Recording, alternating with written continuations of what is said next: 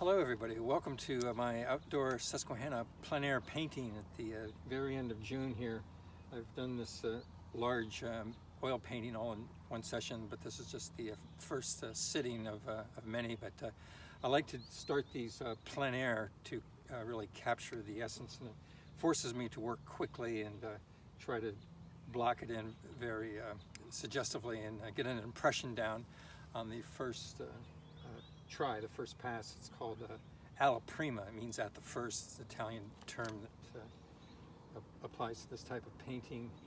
And I'm doing the golden hour here. As you can see, it's just past sunset, maybe 10 or 15 minutes past sunset. And I'm using all warm tones. When you first saw me, I was doing the final, or just some suggestions of the light on the clouds, and I will articulate those in much more detail later, but I just wanted to kind of suggest them in. There's going to be a neat thing here. The clouds were drifting around, and sometimes I invent them. Today I kind of invented them based on previous experiences of painting them. But there's a neat layer of clouds down here that's going to be fun to do. So we have an upper layer that's kind of more close to us. Whoops! And a rocky, uneven ground here. But in the series of outdoor painting sessions that I'm bringing to you, part of my mission is to combine the ecological with the artistic, and the aesthetic with the environmental. And I'm just drawing attention to the beauty of the river. I think you can see it's an incredibly beautiful river here.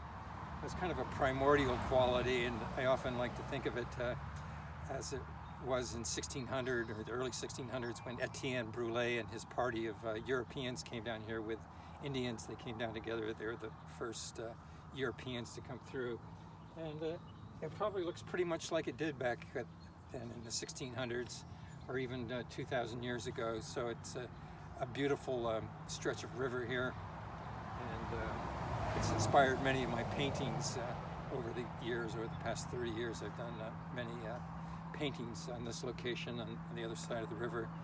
But I'm pointing out this environmental abomination. That's the best word that I can think for it. Right across the river from me, there's planned, we hope we can stop it, but this 265-acre tragedy of this LNG plant going in here. And so this shore that you see over here is just going to be filled with this humongous liquefied natural gas processing plant. And if it goes through, it'll just be a real tragedy to the environmental and the aesthetic and the safety. One of the safety issues that has come up recently that I've heard of, these trains that go out of Wailusing, if it happens, we'll have over 100 cars, and we'll have the equivalent of 4 Hiroshima bombs, if you can believe that. It's just unbelievable that any kind of safety agencies could condone that. Maybe they don't know about it, but it'll be an incredible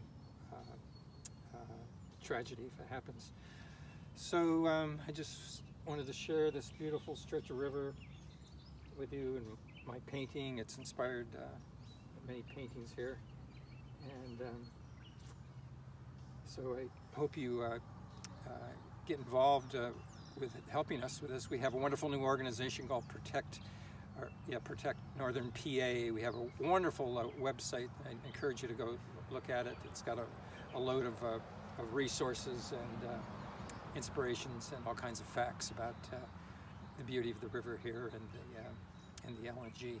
So to end on a up note, just appreciate the beauty here and try to preserve it for future generations. Okay, thanks so much.